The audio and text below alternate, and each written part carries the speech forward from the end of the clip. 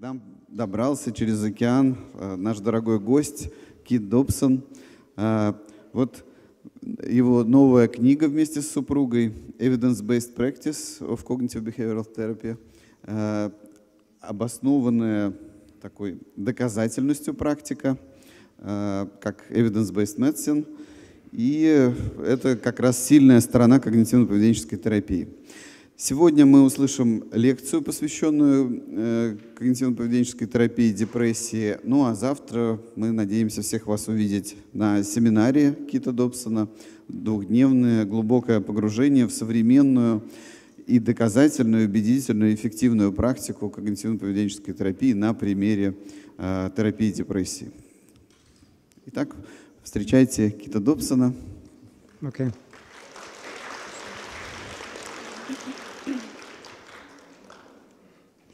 Спасибо. Доброе утро. Good morning. It's my pleasure to be here in St. Petersburg again. Я очень рад быть здесь снова в Санкт-Петербурге.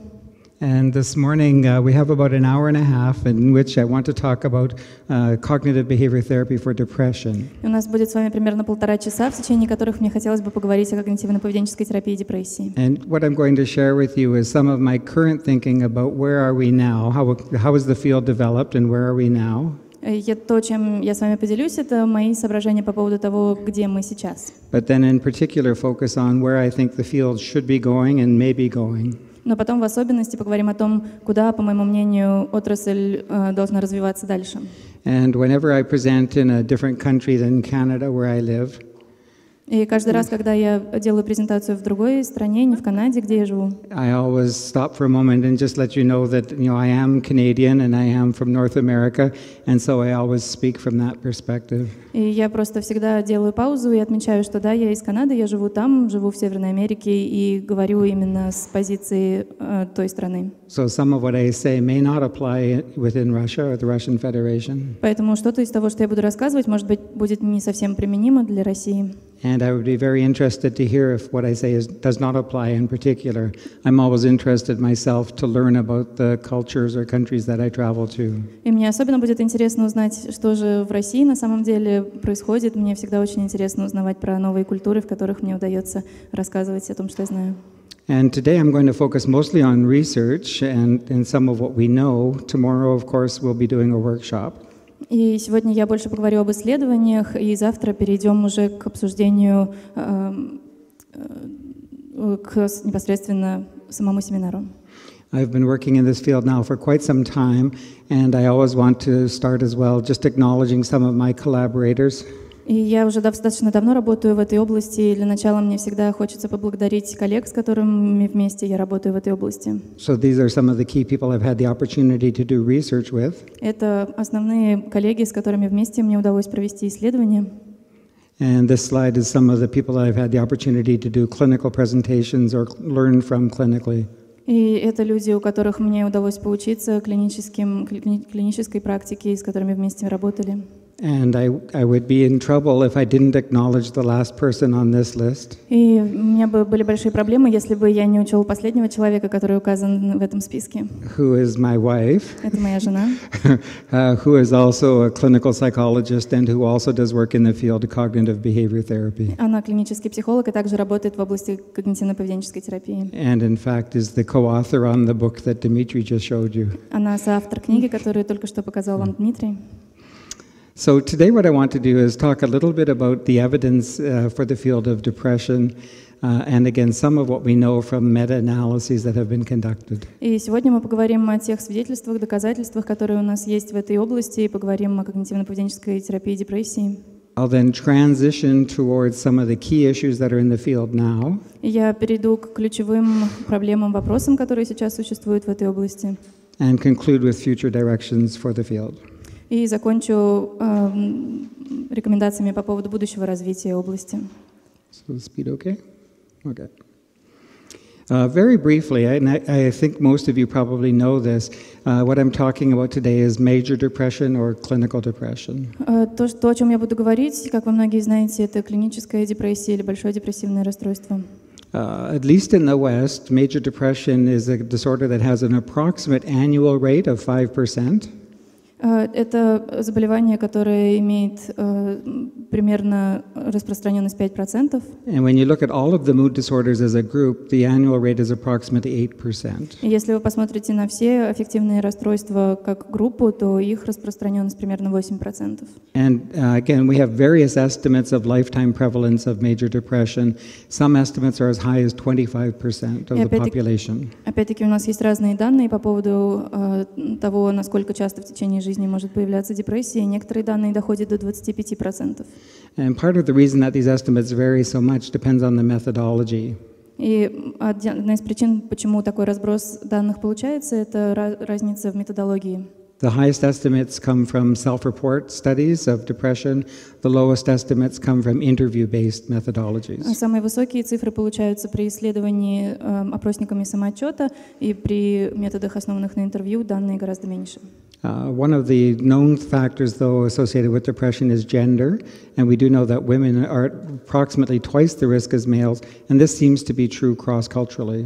Но один из факторов, который уже точно нам известно, это что есть прямая корреляция между распространенностью депрессии и гендерной принадлежностью, и мы знаем, что у женщин депрессия встречается от 2 до 4 раз чаще, чем у мужчин.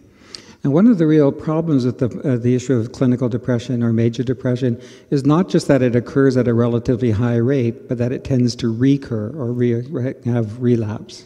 Одна из особенностей депрессии, клинической депрессии, в том, что она не просто появляется в какие-то моменты времени, а в том, что есть тенденция повторения эпизодов.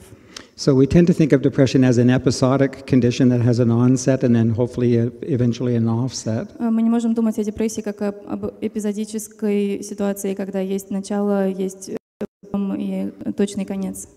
But relapse rates are notoriously high as about 50% within a year after the offset of an episode. Вероятность повторного эпизода составляет около 50% в течение года после завершения первого эпизода. And relapse rates tend to increase with recurrent episodes of depression. И вероятность повторного эпизода увеличивается с каждым новым эпизодом. One estimate based out of the United States is that the average person that has one episode of depression will go on to what's sometimes called a career of 6 episodes in their lifetime. По данным, которые были разработаны в Соединенных Штатах, человек, который страдает депрессией, может в течение жизни выстроить так называемую карьеру депрессивных эпизодов, примерно 6 эпизодов в течение жизни. So it's important not only to treat a current episode of depression, but also to focus on the difficult issue of relapse prevention. Поэтому речь идет не только о лечении текущего состояния при депрессии, но и о профилактике повторных эпизодов. So into the field is Dr. Aaron Beck. И, конечно же, когда мы говорим об этой области, мы всегда говорим об докторе Аароне Беке, Again, whose work is well known internationally. работа которого широко признана на международном уровне. In the 1970s, they did the first trials and the first treatment manual using cognitive therapy for the treatment of depression. В 70-е годы были проведены первые исследования, было разработано первое руководство по когнитивно-поведенческой терапии депрессии. And this approach has now been subjected to hundreds of field trials and clinical trials. И эта модель по-прежнему проходит исследования в полевых условиях уже более сотни. It's also been recognized as an evidence-based therapy, or what's sometimes referred to as a clinically effective therapy. Этот вид терапии относится к эмпирически доказанным, научно обоснованным видам терапии. And in many countries of the world, it's already now been recognized as a first-line therapy for the treatment of major depression. Во многих странах именно этот вид лечения распознается как лечение первой линии при клинической депрессии. I'm going to come back later and talk about the United Kingdom, but in the United Kingdom, there's an organization called NICE, N-I-C-E. Я еще поговорю о Великобритании, но в Великобритании есть такая организация, как Национальный институт здоровья и клинического совершенствования, NICE. Yeah, which has developed guidelines for the treatment of anxiety and depression and uses CBT as one of the first-line treatments. Эта организация разработала руководство клиническое по лечению депрессии и тревожных расстройств, и там КПТ указано как лечение первой линии. And more than that, in the United Kingdom, they've funded the training of cognitive behavioral therapists and have disseminated this approach throughout the United Kingdom. И в Великобритании есть специальная программа, государственная программа подготовки специалистов в области когнитивно-поведенческой терапии, и там распространяется этот метод по всей стране. The process of cognitive therapy for depression, again, is probably fairly well known, but I'll just review it briefly. Процесс терапии, думаю, всем вам известен, но я просто повторю его коротко. So we start with an intake assessment, doing a diagnosis and looking at risk factors associated with depression. Мы всегда начинаем с первоначальной оценки и учитываем факторы риска, которые присутствуют, и диагноз пациента. We develop a case formulation. Мы разрабатываем формулировку случая. We provide psychoeducation to the patient about the model that we're going to be using. Предоставляем психообразовательный компонент пациенту, рассказываем о модели, которую будем использовать. And then typically we apply 3 different classes or types of interventions more or less sequentially. И потом мы используем 3 вида интервенций, которые используем более-менее в определенной последовательности. And these include behavioral activation interventions, getting the patient engaged or active in their life. Это включает поведенческую активацию, чтобы вовлечь пациента в определенную деятельность, чтобы поддерживать активность по жизни. Cognitive restructuring, identifying their negative thoughts and helping them to change them if necessary. Когнитивное реструктурирование, когда мы помогаем пациенту определить негативные мысли и как они влияют на его самочувствие. And then again, the identification and modification of core beliefs or schemas if necessary. А затем это идентификация и изменение глубинных убеждений, если это необходимо. And ideally, we have time to work with the patient to also review the progress of therapy, what they've learned, and to do relapse prevention. И затем мы вместе с пациентами всегда обозреваем прогресс, достигнутый в терапии, и работаем вместе над предотвращением повторных эпизодов. This slide represents sort of a typical progress of a patient over the course of 20 sessions of cognitive therapy for depression. Этот график изображает типичные изменения, которые происходят с пациентами в течение 20 сессий когнитивно-поведенческой терапии депрессии. And the way we often think about this is that there are roughly 3 phases of therapy. И мы об этом думаем так, что есть примерно 3, грубо говоря, стадии терапии. And the first phase is approximately the first 5 or 6 sessions, during which you see relatively dramatic decreases in depressive scores. Первая стадия — это примерно первые 5-6 сессий. Как вы видите, здесь происходит резкое падение уровня депрессии. The middle phase is a little bit more uneven in terms of the progress of the patient, but you'll see continuing decrease in depression scores. Промежуточная стадия, вы видите, очень неоднородная. Здесь падение и подъемы происходят, но общая тенденция, опять-таки, к снижению выраженности симптомов. And then often in the final phase of therapy, the patient is no longer depressed, and so what we're focusing on is the core beliefs and, again, relapse prevention, preventing the next episode of depression. И на последней стадии вы видите, что пациент уже, как правило, не в депрессии, поэтому мы вместе работаем над тем, чтобы рассмотреть прогресс, достигнутый в работе, и работаем над предотвращением рецидива. Generally speaking, in terms of the interventions the therapists are doing, these 3 phases follow behavioral activation, automatic thought work, or cognitive restructuring, and core belief work. Как правило, эти 3 стадии соответствуют тем интервенциям, которые мы применяем. В первой части это поведенческая активация, в срединной части это работа с автоматическими мыслями, и финальная часть это работа с глубинными убеждениями. Although, again, in practice, the therapy is not quite that linear, and we're quite happy, of course, to move back and forward with different interventions as appropriate. Но, конечно же, в реальной практике эти части могут пересекаться между собой, мы можем в разной последовательности использовать эти интервенции. You also may wonder, why did I choose 20 sessions?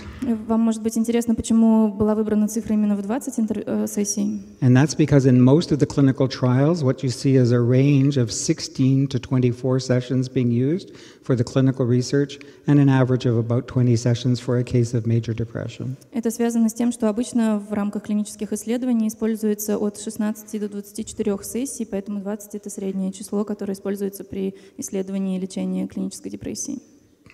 So, this is the result of the very first trial that was done on cognitive therapy or CBT for depression. Это результаты самого первого исследования, которое было произведено в области когнитивно-поведенческой терапии для клинической депрессии. It was a simple randomized trial with 2 conditions, cognitive behavior therapy and medication. Это было простое рандомизированное исследование с 2 параметрами: когнитивно-поведенческая терапия или медикаментозное лечение. These results are based on the Hamilton Rating Scale for Depression, and what they show is that the cognitive therapy group actually had slightly better outcome than the patients treated with pharmacotherapy. И вы видите, здесь изображена тенденция снижения симптомов, и у когнитивно-поведенческой терапии были чуть лучшие результаты. And these results held not just through the treatment period, but up to 6 months post-test. И эти показатели удерживались не только сразу после лечения, но и при контрольном измерении через полгода после окончания лечения. When this study was first published, it caused a bit of a sensation in the field. Когда это исследование было впервые опубликовано, это была своего рода сенсация в этой области. It was severely criticized in the psychiatric community, partly because of the drug that was used and the way that it was applied. Это исследование подверглось жестокой критике, особенно в психиатрическом сообществе, отчасти из-за того, какие именно медикаменты и как использовались в рамках этого исследования. And it was widely heralded in the psychotherapy community as evidence that psychotherapies could actually be as effective as pharmacotherapy for treating depression. А в психотерапии, наоборот, это рассматривалось как доказательство того, что психотерапия может быть настолько же эффективной, как и медикаментозное лечение. And these results have held up pretty well over time. И эти результаты достаточно хорошо сохранялись на протяжении долгого времени. This slide represents the results of another randomized clinical trial. На этом слайде также показаны результаты другого рандомизированного исследования. And in this particular study, what they had were 3 treatment conditions. В этом исследовании было 3 условия. The red bar here is antidepressant medication. Красная колонка обозначает лечение антидепрессантами. The black bar is a placebo, a pill placebo, which was only used in the short term. Черная колонка — это плацебо, которое использовалось только короткое время. And if you look at the first 8 weeks, you can see that in fact the pharmacotherapy was more effective than pill placebo, which means that this was a treatment-responsive group. И вы видите, что в первой части медикаментозное лечение показало гораздо более выразительные результаты, чем плацебо, что говорит о том, что группа реагировала на лечение. And then of interest to us, of course, are the blue bars, which was the cognitive behavior therapy group. И, конечно же, нас интересует синяя колонка, которая отображает когнитивную терапию. And again, you can see here that by the end of 16 weeks of treatment, the CBT group was as effective as the pharmacotherapy condition. И вы видите, что к 16-й неделе группа, которая проходила лечение когнитивно-поведенческой терапии, достигла тех же результатов, что и группа, получавшая медикаменты. I just want to point out that this particular slide represents what they called responders. So these are people that achieved a certain clinical outcome based on the Hamilton Rating Scale for depression. Я хотел бы отметить, что этот слайд посвящен людям, которые отреагировали лечение, то есть в данном случае рассматриваются именно те, которым удалось достичь каких-то результатов в лечении. Also, if you look at the absolute percentage of responders, it's only about 60%. И если вы посмотрите на общий процент людей, отреагировавших на лечение, то всего их было около 60%. And generally speaking, in many of the field trials of CBT for depression, we'll find success rates in the range of 60 to 67%. И в целом, когда вы смотрите на исследование эффективности когнитивной терапии, то в целом объем эффективности будет составлять как раз примерно 60-65%. So I'll come back and discuss that point later. Я к этому еще вернусь чуть позже. This is the results of that same trial, looking at the long-term follow-up. Это результаты того же исследования, которые касаются более длительного наблюдения и контрольных визитов спустя более долгое время. It's a bit of a complicated slide. Это достаточно сложный слайд. But basically what these are survival curves of patients who successfully responded to treatment and then were followed for up to 2 years. Но, по сути, это процент выживаемости тех пациентов, которые прошли лечение и за которыми наблюдали в течение следующих 2 лет. The green line represents the patients who were treated with cognitive behavior therapy. Зеленая линия обозначает пациентов, которые получали лечение когнитивно-поведенческой терапии. And what you can see here is that line is higher than the other lines on the graph. Вы видите, что здесь на графике эта линия выше, чем все остальные. Which means that more patients survived, or if you want to think about it, did not have a relapse over the 2-year period. Это значит, что таких пациентов выжило больше, и у них было меньше рецидивов, меньше повторных эпизодов. But even here, you can see that 2 years later, 50% of the sample had a relapse, had another episode of depression. Но вы видите, что даже в этой выборке 50% испытуемых в течение последующих 2 лет столкнулись с повторными эпизодами. The patients who were successfully treated with pharmacotherapy were randomly assigned to either go on to a pill placebo or to continue their medication. Другие испытуемые были случайным образом разделены на группу, которая получала лечение антидепрессантами или плацебо. you can see that patients who were put on a pill placebo, which is the yellow line here, rapidly tended to relapse, and by the end of 2 years, only 10% had not had a second episode. Вы видите, что группа, которая получала плацебо, очень быстро у них ухудшились результаты, и в течение 2 лет только 10% из них не испытало повторного эпизода. And then the red and orange lines are patients who were continued on medication, and even with medication continuation, you'll see that relapse rates are in the range of about 70%. И другие две группы — это те, которые получали медикаментозное лечение или повторное лечение, и вы видите, что даже среди них около 70% из них столкнулись с повторными эпизодами. Or if you want to think about it, 30% survived, did not. Только 30% выжило. So what these results suggested then strongly were that in the short term, cognitive therapy was as effective as pharmacotherapy, and in the long term had better relapse rates. То, что показывает это исследование, что в краткосрочной перспективе когнитивная терапия настолько же эффективна, насколько и медикаментозное лечение, а в долгосрочной перспективе даже повышает вероятность избегания повторного эпизода. This is another way that they analyzed the data. Это еще один способ проанализировать полученные данные. This is a variable they called sustained improvement, which is basically people who were given a treatment, stayed in the treatment, responded to the treatment, and then did not relapse. Здесь указан показатель, который называется устойчивостью эффекта, то есть это люди, которые получили лечение, получили результат от лечения, отреагировали на него и в течение долгого времени не сталкивались с повторными эпизодами. So you can see only 16% of patients who successfully responded to pharmacotherapy and were put on placebo had a sustained response over the 2-year period. Как вы видите, пациенты, которые изначально получали лечение антидепрессантами, а потом перешли на плацебо, только 16% из них отреагировали на лечение. Versus 30% in the medication continuation condition. 30% людей, которые продолжили получать медикаменты. Versus almost 40% in the cognitive therapy condition. И почти 40% из тех, которые проходили психотерапию. This is another trial. Again, I'm going to go over this fairly quickly. Это еще одно исследование, очень коротко по нему пройдусь. This is a trial that I was involved in. It was a similar design. We compared cognitive therapy to pharmacotherapy to pill placebo. Это было похожее исследование. Мы тоже сравнивали пациентов, которые получали медикаментозное лечение, плацебо и лечение психотерапевтическое. And we purposely stratified on severity. So we were looking for more severe depressed patients. Мы здесь большой акцент уделяли тяжести симптомов. Мы специально выбирали пациентов с высокой степенью тяжести. And we followed patients for 2 years following active treatment. И мы наблюдали за пациентами в течение 2 лет после активного лечения. And what we found are relapse rates of 36% for people formerly treated with cognitive behavior therapy. И мы обнаружили, что процент тех, кто столкнулся с повторными эпизодами после когнитивной терапии, это 36%. 46% for patients who were treated with medications and continued on medications. 46% для тех, кто прошел медикаментозное лечение и продолжил прием медикаментов. Versus 60% on patients who were put onto placebo after successfully responding to medication. И 60% среди тех, кто успешно отреагировал на медикаментозное лечение, а потом был переведен на плацебо. We also did cost estimates, and we found that the total cost for cognitive therapy was significantly less than for pharmacotherapy. И мы также провели исследование общей стоимости такого лечения, и оказалось, что когнитивная терапия значительно дешевле медикаментозного лечения. And again, to be fair, it was higher in the short term, but that at approximately 9 months, the costs overlapped. В краткосрочной перспективе стоимость была выше, но потом при более долгосрочном исследовании стоимость уже сравнялась.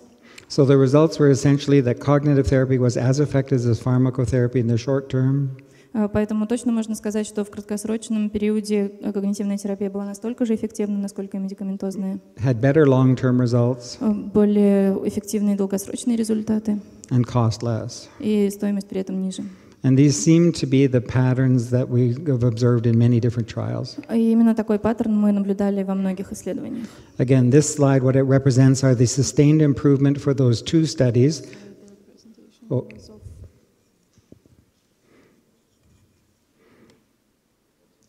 What happened?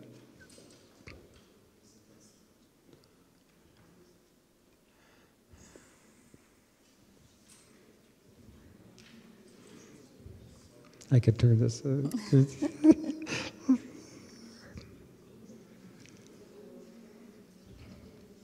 Should I just speak to it?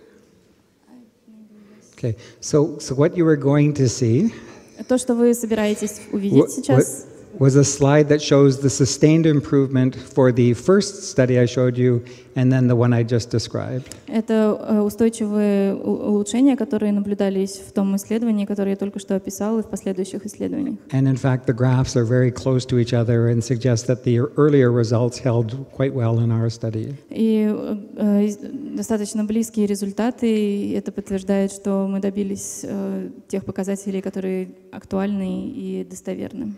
We're now at the point in the field where people have started to do significant numbers of meta-analyses. И теперь мы видим, что многие люди начинают проводить исследования мета-анализ. So we have enough trials now that we can put them together. And one of the earliest ones was done in 2009. У нас есть уже много исследований, которые можно таким образом изучать. Одно из них было проведено в 2009 году. And this study by Vitengel and colleagues looked at the relapse rates associated either with continued pharmacotherapy or prior cognitive behavior therapy. Это исследование было проведено Виттенглом и его коллегами, и в нем сравнивались показатели людей, которые получили изначально когнитивно-терапевтическое лечение, а затем тех, которые получали медикаменты или когнитивную терапию совместно с медикаментами. And based on 28 studies, основываясь на 28 исследованиях в этой области, they found that patients who had been previously treated with pharmacotherapy had about a 61% relapse rate. Было обнаружено, что пациенты, которые получали только медикаментозное лечение, 61% из них столкнулись с повторными эпизодами. Versus 40% for patients treated with cognitive behavior therapy. И для сравнения, около 40% столкнулись с повторными эпизодами, если проходили когнитивную терапию. Again, suggesting that there was a significant advantage for patients treated with CBT as opposed to continued on medication. Это нам говорит о том, что действительно есть преимущество у людей, которые проходили психотерапию, а не медикаментозное лечение. One important meta-analysis that was published emerged in 1998. Один важный метаанализ, который был опубликован в 1998 году. And again, they were looking at the short-term effects of cognitive behavior therapy versus other comparison treatments. They were comparing CBT to other therapies. Сравнивалась когнитивно-поведенческая терапия с другими видами лечения. Again, I presume most of you know what effect sizes are, but they range from 0 up to infinity, theoretically.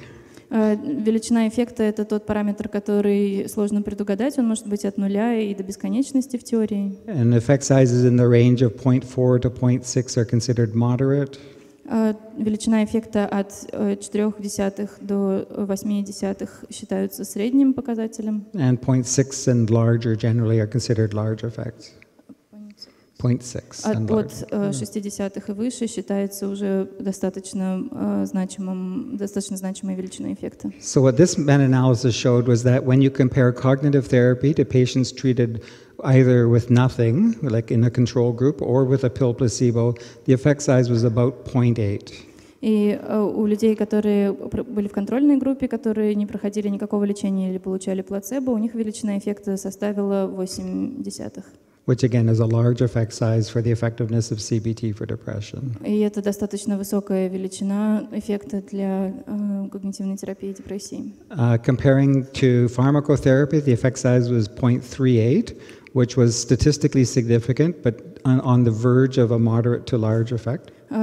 При фармакотерапии величина эффекта составила 38 сотых, и это статистически значимый показатель, но в целом это относится к показателям умеренной эффективности. And in 22 studies that combined a variety of other psychotherapies, the effect size was significant but smaller at 0.24. В 22 исследованиях, в которых принимали участие пациенты, проходившие другие виды психотерапии, величина эффекта составляла 24 сотые. And interestingly, the specific comparison between cognitive therapy and behavior therapy for depression was not significant. И важно учитывать, что разница между пациентами, которые получали когнитивную терапию и поведенческую терапию, разница была статистически незначительная. One of the other things that they reported in that meta-analysis, again, were relapse rates, and they reported an average relapse rate for cognitive therapy patients at 30%, И опять же исследовалась частота появления повторных эпизодов, и в среднем для пациентов, проходивших когнитивную терапию, в 8 исследованиях этот показатель был около 30%. Versus 60% for patients treated with pharmacotherapy. На сравнение, для пациентов, которые проходили медикаментозное лечение, этот показатель составил около 60%. Again, as the data continue to accumulate, these meta-analyses are being recurred or redone. Опять же, с течением времени эти метаанализы повторяются, проводятся заново. The best direct comparison was published in 2013.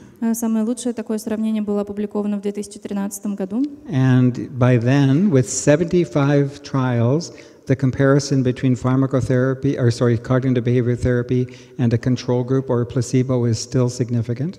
И на основе сравнения 75 исследований по-прежнему есть статистически значимая разница между группами, получавшими лечение когнитивно-поведенческой терапии, и контрольной группой, которая получала плацебо. However, the comparisons with other comparison therapies were no longer significant in any case. Но при этом сравнение с другими видами психотерапии уже было незначимо статистически. So one of the questions is whether or not, in fact, the other therapies are getting better. И вопрос тогда в том, становятся ли другие виды психотерапии лучше? Or in fact, whether or not CBT is becoming less effective over time. Или когнитивно-поведенческая терапия становится менее эффективной со временем. I was going to show you some slides. We're not seeing it yet. Okay.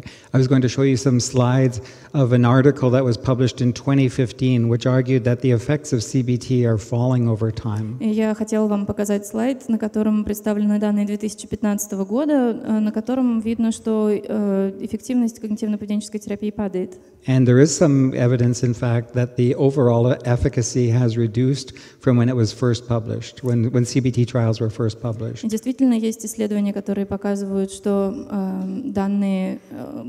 что эффективность когнитивно-поведенческой терапии падает по сравнению с первыми опубликованными исследованиями в этой области.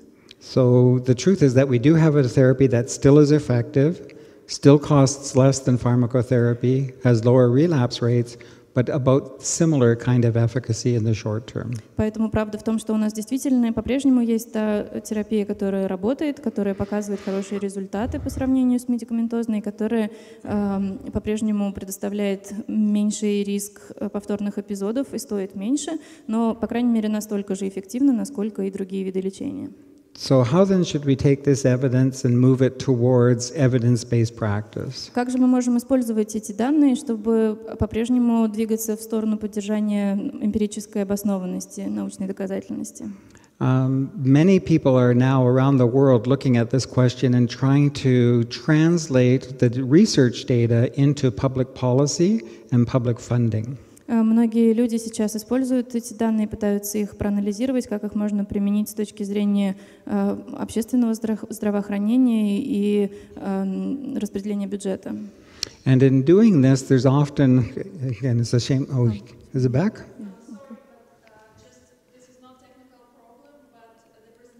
Одна из особенностей международных путешествий. So, this is the slide I was just talking about with the hierarchy of evidence that's used in making public policy decisions. Это показатель сравнения эффективности, который используется при принятии решений по поводу лечения. And I won't go through all of it, but if you look at the very top part of this hierarchy, what it talks about is systematic knowledge syntheses.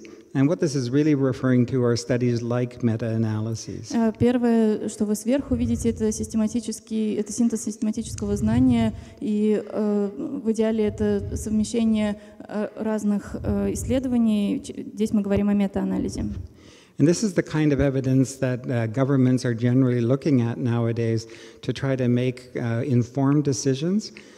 In conjunction with, and the important, I guess, extra piece is financial data, financial information. Это те данные, которые используют обычно на государственном уровне, чтобы принимать ответственные решения о внедрении определенных видов лечения и о финансировании тех или иных способов. So I mentioned in the United Kingdom, for example, that they've adopted evidence-based practice in cognitive behavior therapy for depression. Я, в частности, упомянул, что в Великобритании используется когнитивно-поведенческая терапия депрессии. But really, what really made the difference was the fact that they were able to demonstrate economic advantage for doing so. Но один из главных факторов, которые позволили действительно обратиться к этому эмпирически обоснованному подходу, в том, что была доказана экономическая целесообразность такого лечения. The other important piece for public policy is also that governments are interested in not just funding treatments, but knowing that they continue to work. Но важно на государственном уровне знать, что это лечение не просто работает, но и работает на протяжении долгого времени, продолжает работать спустя какое-то время. So an important part of this diagram is the part that's called treatment monitoring and outcome evaluation. Важная часть этой диаграммы — это правая нижняя часть, в которой отслеживание, мониторирование эффективности лечения и оценка результата. So not only that practitioners are using an evidence-based therapy, but that they continue to evaluate patient outcomes. Поэтому люди, которые практикуют, они постоянно следят за эффективностью и оценивают результаты. This is the model that's now been adopted by the National Institute for Clinical Excellence in the United Kingdom. Это то руководство, та схема, которую сейчас как раз использует Национальный институт здравоохранения и совершенствования Великобритании. It's a fairly complicated slide, but it uses what's called a stepped care model, starting with general care and then becoming more and more specialized. Это достаточно сложный слайд, но он отображает то, что сначала мы начинаем с первичного оказания помощи, а потом, поднимаясь вверх, мы все более и более специфическое лечение предоставляем. So at the lowest level, at the green level, На нижнем, на зеленом уровне. Yeah, it says that a family practice physician or a practical nurse could be engaged in the recognition and assessment of depression. Здесь указано, что врач общей практики, семейный врач, терапевт может участвовать в первичной оценке симптомов депрессии. If necessary, at the second step, a primary care worker or a mental health trained worker could work with mild cases of depression. На втором уровне написано, что в случаях умеренной депрессии работу может производить первичный медицинский персонал или специалисты в области психического здоровья. So this would include assessment, but also a process they call watchful waiting, which means to continue to monitor the person and see how they're doing. Это означает и первичную оценку, и процесс, который называется внимательным наблюдением, то есть отслеживанием выраженности симптомов у пациента.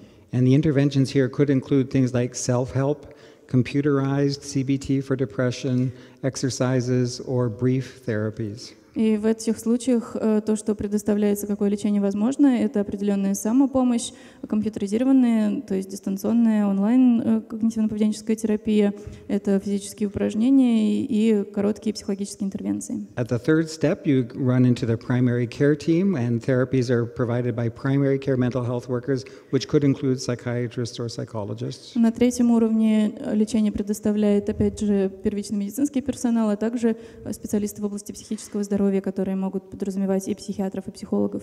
This would be for cases of moderate or more severe depression, and these interventions would include medications or evidence-based psychological treatments, including CBT. И на этом уровне мы работаем с случаями депрессии умеренной или более высокой степени тяжести, и здесь уже предоставляется медикаментозное лечение, также иногда научно обоснованные психотерапевтические методы, такие как когнитивно-поведенческая терапия. The fourth step includes mental health specialists.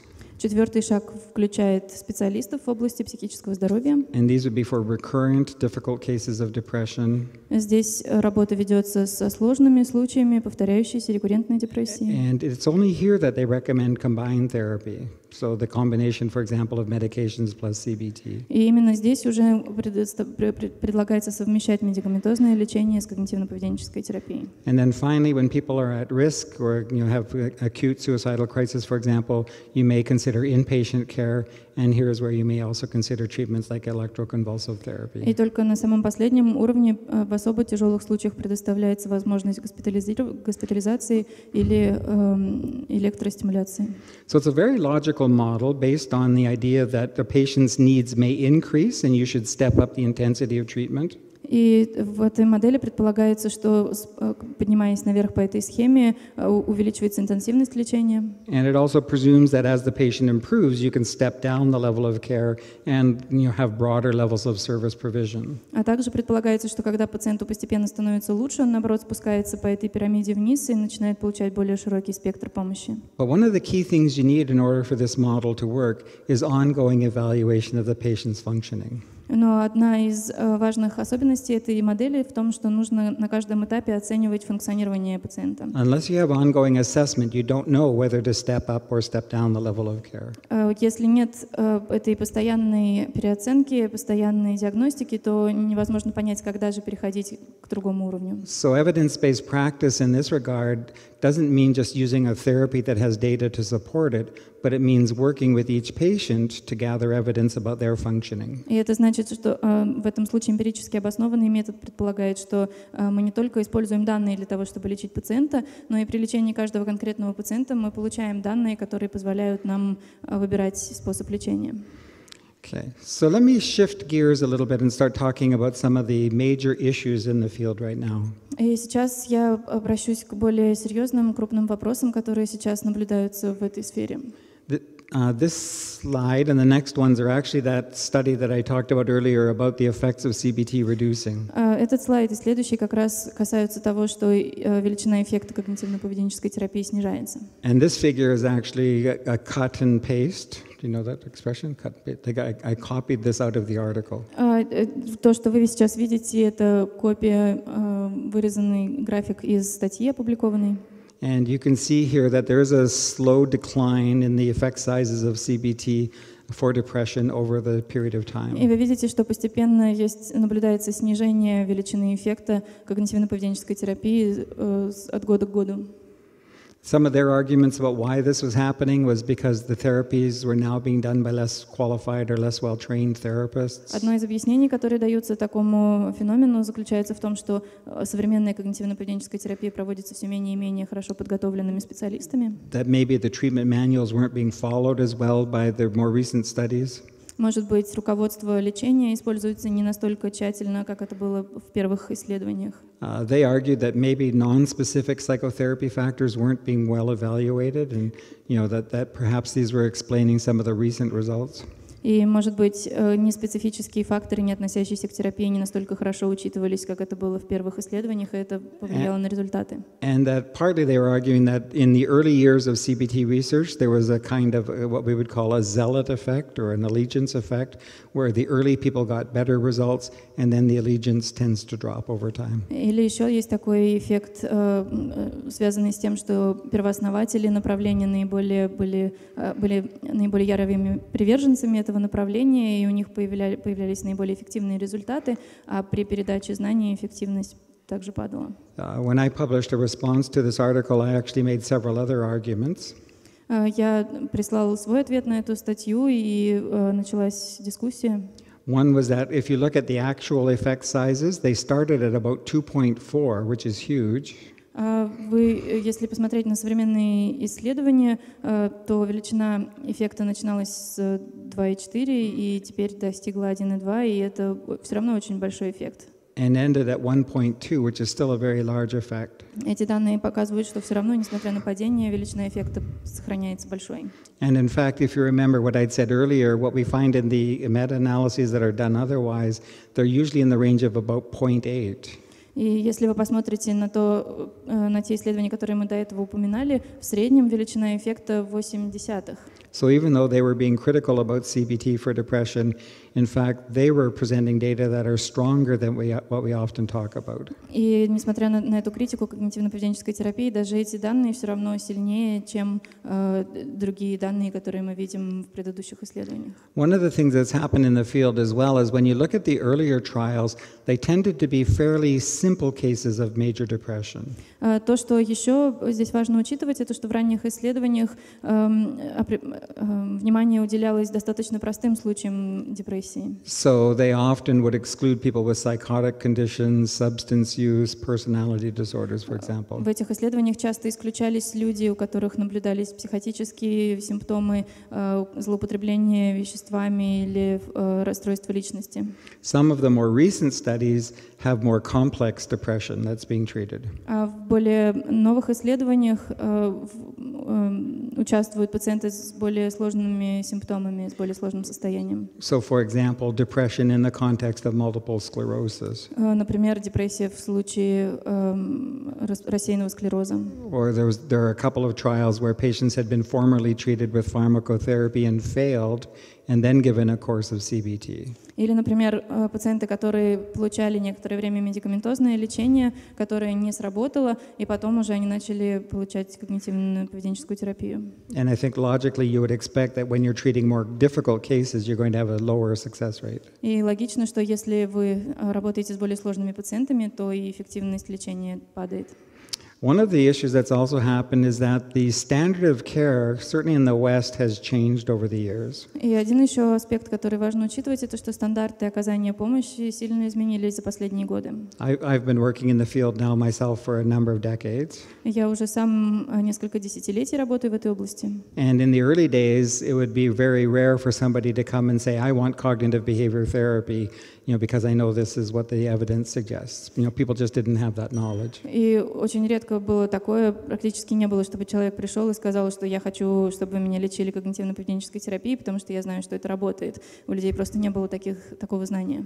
And nowadays, most people come saying, I want to see you because I know you provide a therapy that works. А теперь наоборот, теперь ко мне приходит и говорит, я хочу, чтобы вы меня лечили, потому что вы предоставляете психотерапию, которая доказано работает. And in fact, many people have now been exposed to cognitive behavioral principles, either just in general reading or possibly through previous therapy. И теперь очень много людей, так или иначе, знакомы с принципами когнитивно-поведенческой терапии или из того, что успели прочитать, или из предыдущего лечения, которое получали.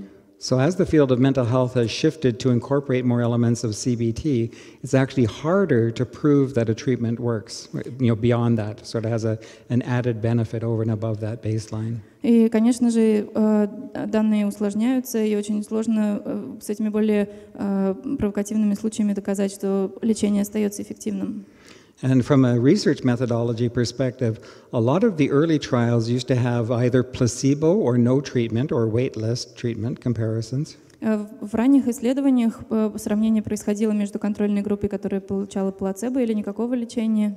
And it's been argued that ethically that's not appropriate and that what you should do is allow people some treatment. So nowadays the standard comparison is treatment as usual. И теперь есть этические соображения, которые не позволяют этого делать, потому что предполагается, что люди в исследованиях должны получать то или иное лечение, поэтому обычно в контрольной группе можно увидеть treatment as usual или лечение, обычное лечение, стандартное лечение. And treatment as usual, certainly in the West, often now incorporates some aspects of CBT. И это стандартное лечение в той или иной мере на Западе особенно так или иначе предполагает хоть какие-то элементы когнитивно-поведенческой терапии. And then finally, I would say that it's not that because their article was that the effects of CBT is falling. I would argue that it wasn't the case that it was falling, but maybe it had reduced. И то, что я бы сказал, что в этой статье было указано, что результаты упали, мне кажется, продолжают падать, но моя идея в том, что они, да, снизились на некоторое время, но не продолжают падать. So I went back and actually fitted the data that they presented using not just the linear effect, but also looking at the quadratic effect. И я в этом исследовании пересмотрел данные и использовал не только линейный, но и квадратичный эффект. And the quadratic effect was almost significant, suggesting again that this reduction was actually leveling out over time. И при использовании квадратичного эффекта оказалось, что это снижение, оно остановилось со временем, то есть сейчас этот показатель выровнялся. So perhaps the effects had reduced, but again, I don't know that they're continuing to reduce further at the moment. И опять-таки эффект снизился, но я не уверен, что эффект продолжает снижаться.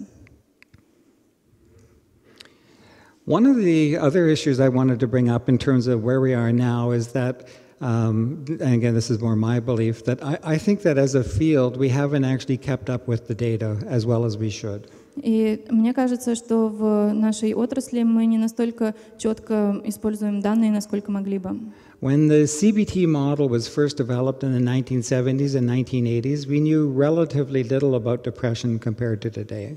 Когда модель разрабатывалась в 70-е и 80-е годы, мы знали о депрессии гораздо меньше, чем мы знаем сегодня благодаря новейшим исследованиям. Or to put it the other way, our models of risk and resilience have certainly grown. We know a lot more about depression now than we did back then. Иначе говоря, наша модель устойчивости и факторов риска сильно изменилась. Мы сейчас знаем о депрессии гораздо больше, чем знали тогда. We can break our risk factors for depression into three broad categories: the biological, psychological, and social risk factors. Все факторы риска, связанные с депрессией, мы можем поделить на три группы. Это биологические, социальные и психологические факторы. And within each of these areas, we can actually identify a whole host of evidence-based risk factors. И в каждой из этих групп мы можем обнаружить много эмпирически обоснованных факторов риска. So I won't name them all. I don't know if you want to name these all, but all of the factors that are named on this slide and the next two slides all have a substantial database to support them. Все факторы, перечисленные на этом слайде, это биологические факторы риска, генетические, передача в семье, нервные структуры, нейробиология, дисрегуляция режима сна и бодрствования и возбуждение автономной нервной системы. Все эти факторы, они научно обоснованы.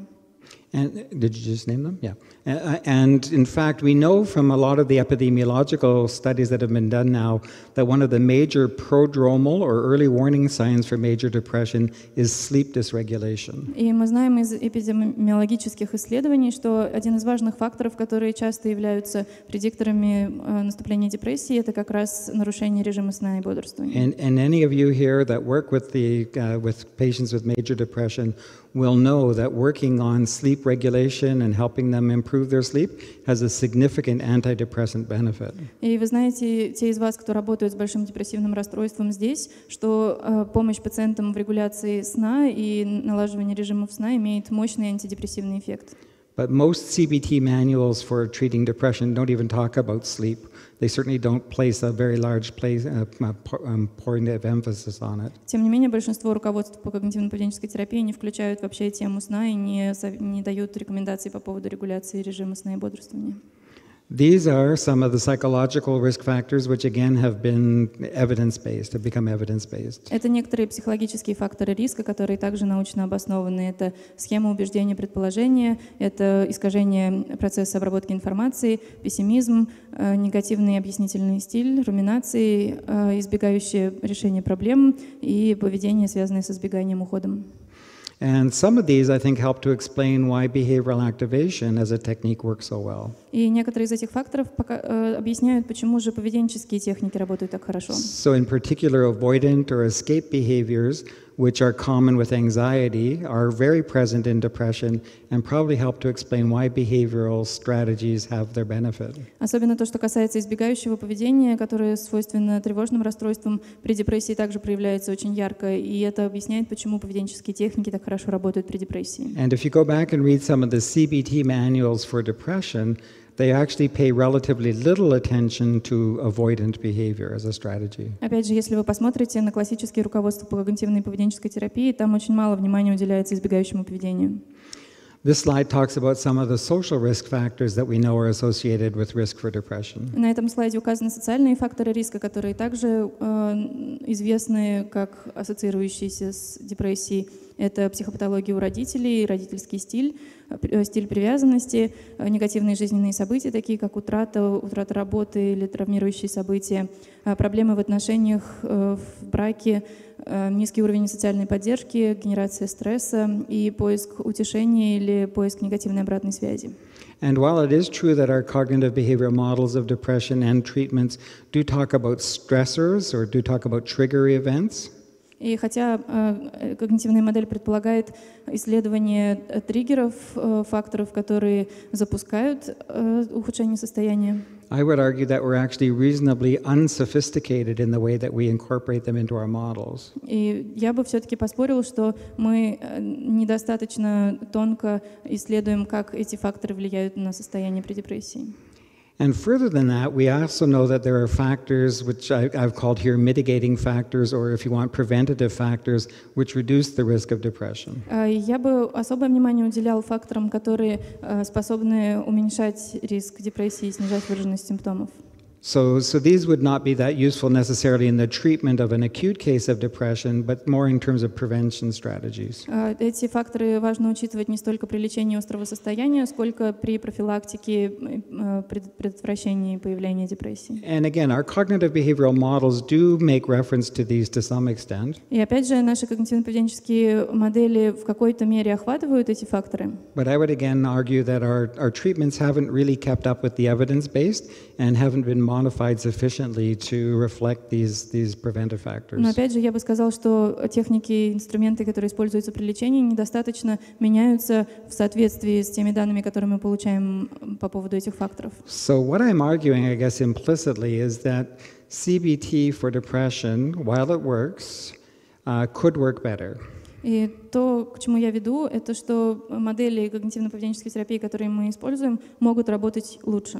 And in fact, when you consider that only about 60 to 67% of patients respond, I would suggest that if we could better deal with these risk factors, we would get a better response rate. Учитывая, что сейчас у нас есть данные о том, что от 60 до 67% пациентов находят это лечение эффективным, если бы мы учитывали все эти факторы риска лучше, мы бы получали более внушительные результаты. And again, one of the themes that we find in the West is this movement towards transdiagnostic factors in psychotherapy, or looking again at processes that cut across different conditions that maybe will be helpful, like addressing these risk factors. Опять же, одно из движений в развитии современной науки на Западе заключается в том, чтобы искать трансдиагностические факторы, которые бы были едиными для разных модальностей, для разных симптомов, диагнозов. Поэтому их тоже можно было бы учитывать, основываясь на этих факторах риска. The other related issue, I guess I would mention here too, is do you use DSM here or ICD?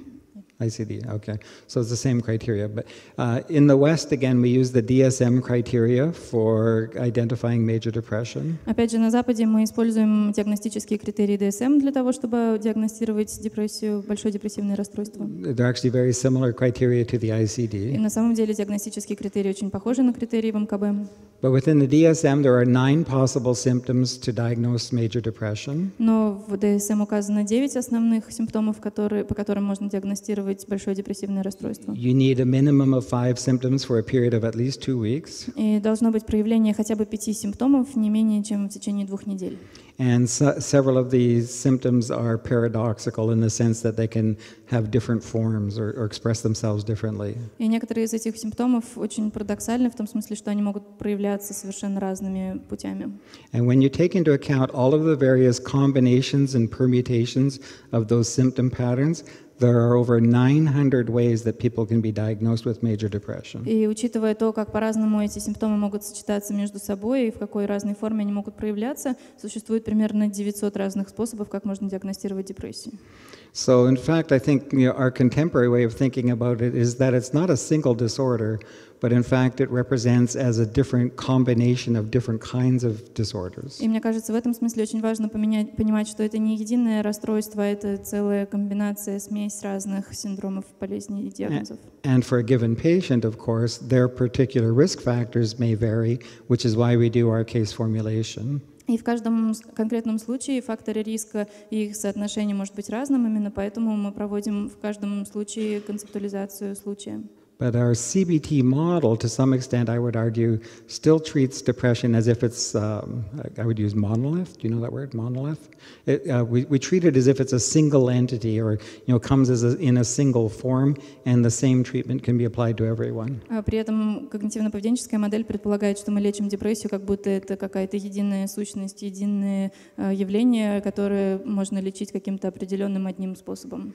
So basically what I'm arguing is we need a more sophisticated CBT that comes up to date, essentially in terms of understanding of risk and different presentations of major depression. Поэтому то, что я имею в виду, это что нам нужна гораздо более сложная модель, которая бы учитывала разные факторы, разные аспекты болезни, чтобы можно было подстраивать лечение под ее разные проявления.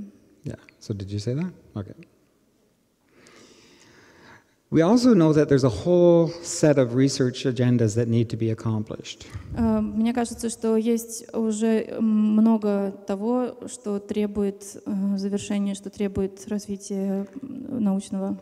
I've already talked about the program that's been done in the United Kingdom, which is called the IAPT program in English, or Improving Access to Psychological Therapies. Я уже сказала об этой программе, которая проводится в Великобритании, повышение доступа к разным видам психотерапии, которые в Великобритании проводятся. So in the West, we make a distinction between efficacy trials and effectiveness trials.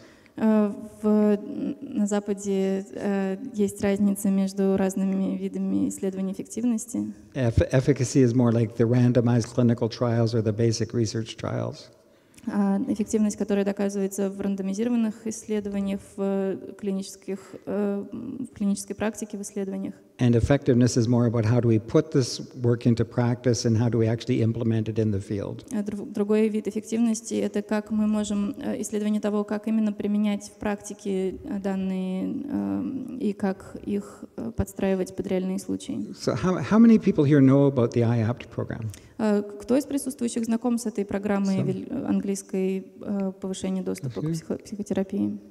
So a couple of you. This is a huge social experiment going on right now throughout the United Kingdom. На самом деле это гигантский социальный эксперимент, который сейчас происходит в Великобритании. Because the federal government, the Ministry of Health in England, has funded the training of thousands of CBT therapists. Это гигантская программа на государственном уровне, она проводится с участием Министерства здравоохранения, идет подготовка тысяч когнитивно-поведенческих терапевтов. And they're studying the implementation and success associated with evidence-based treatment for depression and anxiety disorders. И они исследуют, каких результатов удается достичь при применении научно обоснованных методов психотерапии при лечении депрессии и тревожных расстройств. And generally speaking, the results are quite positive. И в целом можно уже сейчас сказать, что результаты весьма воодушевляют. Yeah. There are other programs that are going on. For example, there are programs called CBT Basics, which are essential or sort of basic kinds of programs of CBT to educate the public and especially people with depression. Есть и другие программы, как, например, «Основы КПТ», CBT Basics, которые призваны информировать широкую общественность об этой модели, особенно в том, что касается депрессии.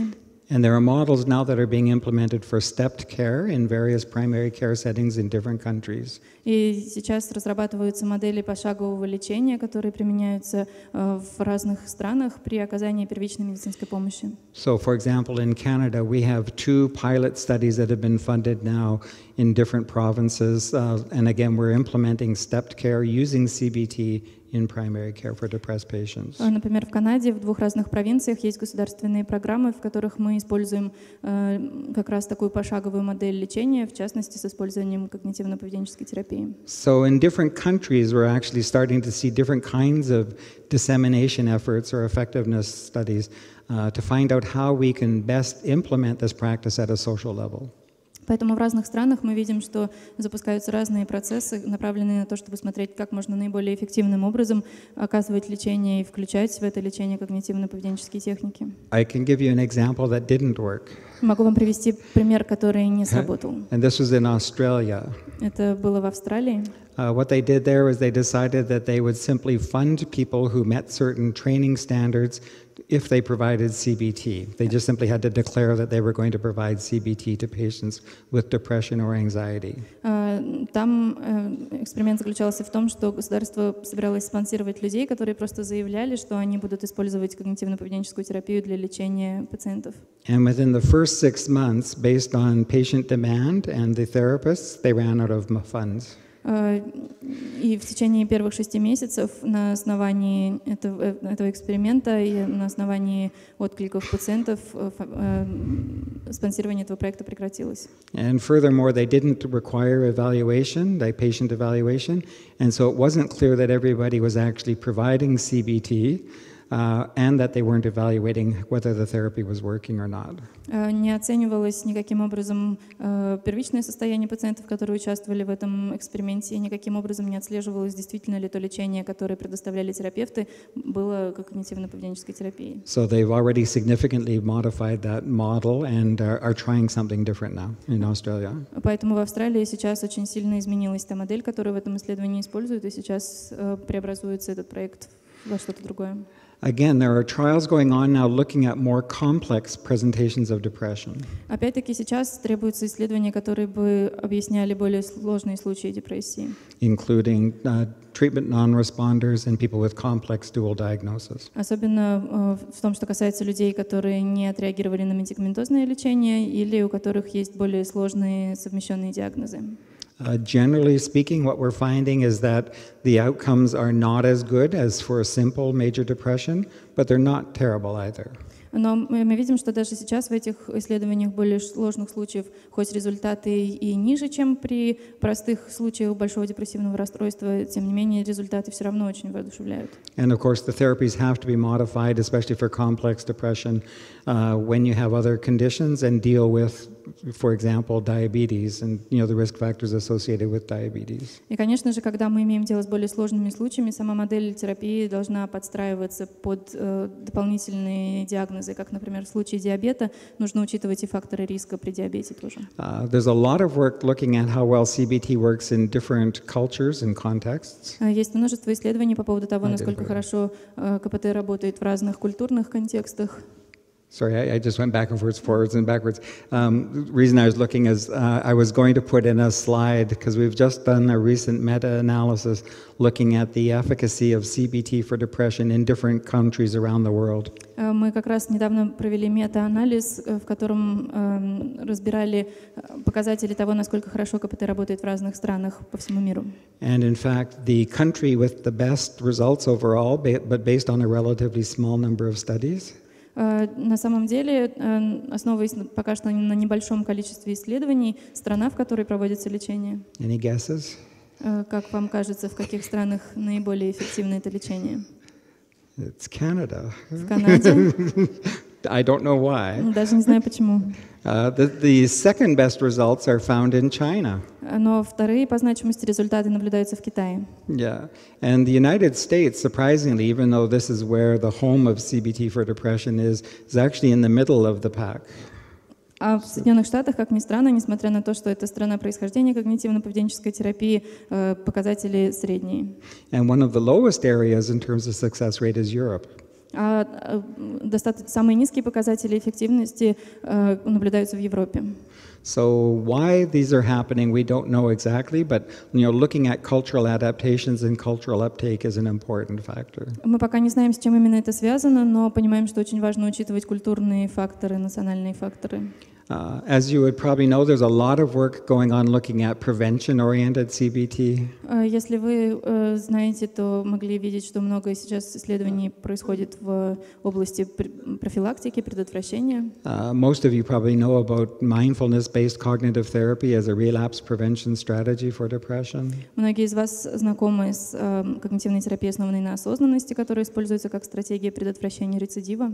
But there are now some more or less what I would call standard or traditional CBT approaches to relapse prevention, and they're showing roughly comparable, or in a couple trials even better results than mindfulness-based CBT. Есть, однако, и более традиционные, строгие виды когнитивно-поведенческой терапии, которые тоже направлены на предотвращение рецидива, и в исследованиях они показывают или такие же, или даже более высокие результаты, чем практики осознанности. Claudia Bochting and her colleagues in Holland, for example, have done a large trial. Большое исследование было проведено в Голландии. Claudia Bochting. Клауди Бактинг в Голландии с коллегами проводит исследование. And again, they found very good results for prevention-focused CBT. И они нашли действительно хорошие показатели для когнитивно-поведенческой терапии, основанной на предотвращении и профилактике. There are a number of trials now looking at prevention programs, so for people at risk for developing depression or people with early signs of depression. Сейчас разрабатываются программы профилактики предотвращения для людей, у которых высокая выраженность факторов риска, или людей, которые на начальных стадиях развития депрессии. Although many of these actually build on specific risk factors, they're not comprehensive models. Но, к сожалению, эти программы чаще всего основаны не на конкретных факторах риска, а на общих умозрительных моделях. A big push these days is on internet internet-based delivery or app-based delivery for CBT. Также большое внимание сейчас уделяется передаче лечения через интернет, онлайн-передаче КПТ. And again, in a country like Russia with large rural populations, again, this makes a lot of sense, just like it does in Canada or the United States. И в России, так же, как и в Канаде, в Соединенных Штатах, где очень многие люди живут в пригородах и не имеют доступа к очному лечению, для них это действительно имеет смысл. So as it says here, some of the major advantages are things like convenience, access, and the cost per patient. И, естественно, есть такие преимущества, как удобство, доступность и выгодная стоимость для пациента.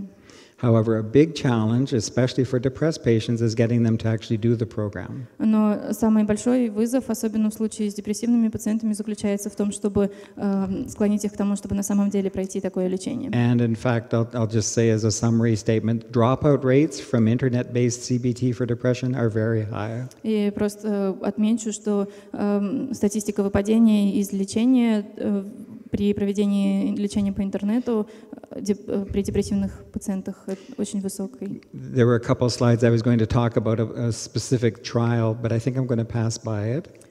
Я думал упомянуть конкретные исследования, но, пожалуй, обойдем их стороной. And I'm just going to jump to a summary. Я просто сразу перейду к итогам. Based on, again, a paper published in 2011, that there is evidence that supports the efficacy of internet-based CBT for depression. В 2011 году были опубликованы результаты, согласно которым действительно есть эффективность при применении когнитивно-поведенческой терапии через интернет. However, maybe you could just read that. Тем не менее, по сравнению с текущими свидетельствами, интернет-психотерапия, которая производится самостоятельно,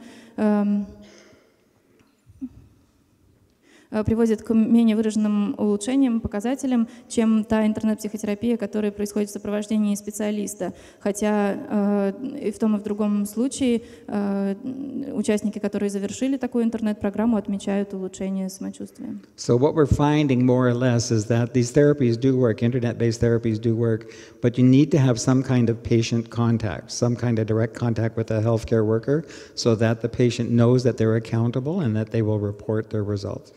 Поэтому мы знаем, что действительно интернет-терапия работает, но здесь важный фактор в том, чтобы даже в этом случае у пациентов был какой-то контакт со специалистом в области психического здоровья, который бы наблюдал за процессом и подсказывал бы какие-то дальнейшие действия. One of the big issues in the field around the world is how do we meet the demand? Одна из больших проблем, с которыми мы сталкиваемся в мире, это несоответствие спроса и предложения. Given that depression is a relatively high base rate medical disorder or psychological disorder, учитывая, что депрессия в целом это весьма распространенное психическое расстройство, and especially as the therapies get known, the demand starts to rapidly outstrip the availability of therapists. Учитывая, насколько сейчас люди легко получают информацию о лечении, спрос на терапию сильно превышает возможность и предоставление такого лечения. And in fact, in the United Kingdom, part of the reason for the stepped care model was to broaden the number of therapists who could provide elements of CBT for depression. И отчасти разработка этой пошаговой модели в Великобритании как раз была связана с тем, чтобы компенсировать нехватку специалистов, которые предоставляют когнитивно-поведенческую терапию для депрессии. I mentioned these two pilot studies going on in Canada, and again, part of both of those is to have a larger percentage of number of people who are able to provide CBT for depression, because we know that highly qualified psychological, psychiatric practitioners just can never meet the demand. И мы знаем, что что всегда будет этот сильный разрыв между квалифицированными, качественными специалистами, и психиатрами, и психологами, которые могут предоставить необходимое лечение. So, like this slide says, the question is really how do we efficiently and effectively disseminate this treatment to people that want it? Поэтому вопрос в том, как мы можем эффективно распространять этот подход, обучать ему специалистов, чтобы качественное лечение предоставлялось уже затем потребителям, клиентам. So we need a lot more research on what's generally referred to as dissemination, or moving the therapy from research into practice. Поэтому нам нужно гораздо больше исследований в области распространения, как мы можем из области исследований этот же подход переводить на уровень практики. So web-based delivery programs, smartphone apps, field trials, generally speaking. Сейчас очень распространены сайты, интернет-платформы, приложения для смартфонов. One method I'll just mention here is the Mood Gym program. То, что я сейчас упомяну, это программа Mood Gym, тренажерный зал для настроения. Mood Gym was developed in Australia, and it's a standalone CBT program for the treatment of depression. Mood Gym был разработан в Австралии и используется как сопровождающее лечение при депрессии. There was a trial that was just published of its results about 2 weeks ago out of Germany. Примерно 2 недели назад в Германии было опубликовано исследование с результатами запуска этой программы. And the effect size was only about 0.3 on the major outcome of depression. Величина эффекта была только 0,3 при лечении большого депрессивного расстройства. Which is weak. И это достаточно слабый показатель. But again, the problem with this particular approach is that it's a standalone therapy. So again, there's no contact between the patient and the healthcare provider. It's just with the internet program. Проблема с этой программой заключалась в том, что пациенты оставались сами по себе при лечении, и не было контакта со специалистом, который бы отслеживал процесс. So again, generally speaking, the field needs more studies of this type to understand under what conditions it does and doesn't work. Опять-таки нужно гораздо больше исследований, чтобы понимать, при каких условиях подобные программы работают или не работают. Generalizability, as I've already said, in terms of cross-cultural variation is important. Опять-таки важна тема генерализации, то есть применение этого подхода в разных культурных контекстах. Maybe you could just say these are some of the key factors to consider. Есть определенные ключевые факторы, которые необходимо учитывать, такие как развивающиеся культурные группы, трудности перевода и языковой барьер, специфические факторы стресса, которые присущи определенным культурам, признанность когнитивно-поведенческой терапии в разных культурах, стигматизация и другие потенциальные барьеры, которые могут препятствовать лечению, а также культурные источники, которые повлияли на пациентов. This is easy. I just have to show her the slide and she does the work. Очень просто, да, мне можно показать слайд, я перевожу. Sorry. I'm just going to slip over this slide because of time. Okay. This actually shows the results in different countries. Это как раз результаты для разных стран. Yeah. Just jump. Okay. So let me move to some summary and conclusions. Перейду к подведению итогов. We know that evidence-based psychotherapy is the way of the future. Мы знаем, что когнитивно-поведенческая терапия — это метод лечения будущего.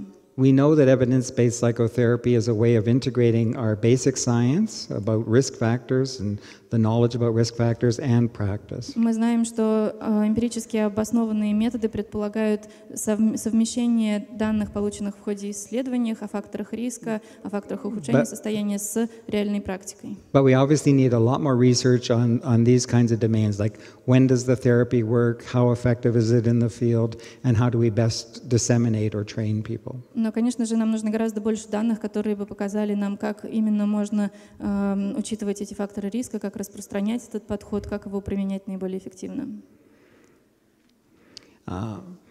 I believe that this evidence can be integrated and that what we need to do is actually move from our current models, our CBT models for treating depression, into an expanded new model that takes into account all of the risk factors that we know about. Мне кажется, необходимо, чтобы эта доказательность позволяла нам двигаться от ограниченной модели к гораздо более широкой модели, в которой бы учитывались все факторы риска. And we also need what, again, this slide refers to as evidence-based practice guidelines. So not just knowing that the therapy works, but how to implement it in practice. Но также то, что мне кажется необходимым, это эмпирически обоснованные руководства для практики, потому что нам нужны не просто понимание того, как наиболее эффективно ее использовать. And like the slide says, this literature or this data is best going to be collected in the field, in practice settings, like in the IAPT program in the United Kingdom. И лучше всего такие данные можно собирать непосредственно в самой клинической практике. И именно так это происходит, например, в той самой программе Великобритании, о которой я говорил до этого.